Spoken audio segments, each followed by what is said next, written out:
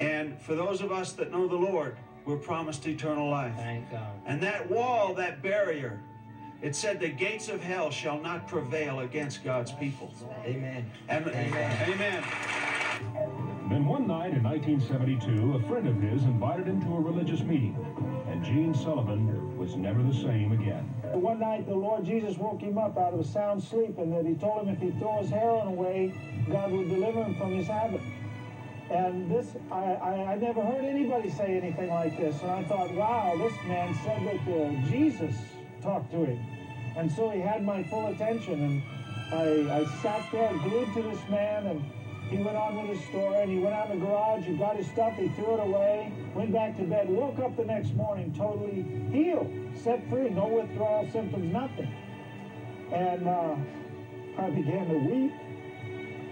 The Spirit of God came down on me, and I began to see my life, see all the sin I was in, all the things God had done for me, how I had hurt people, and I was a professional bouncer and nightclub rounder, you know, and heavyweight boxing champion. And I wasn't mean, but I mean, I was confronting sin for the first time in my life.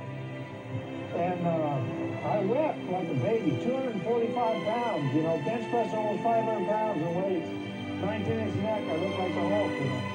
And I'm there weeping as God is convicting me. They had an altar call, and I went forward. And I just totally gave my life to God. I knew He wanted everything. I knew He wanted just everything that I had. And I said a prayer that morning. I said, Lord, all that I am, all that I'll ever be, wherever I go, whatever I do, I put my life in your hands.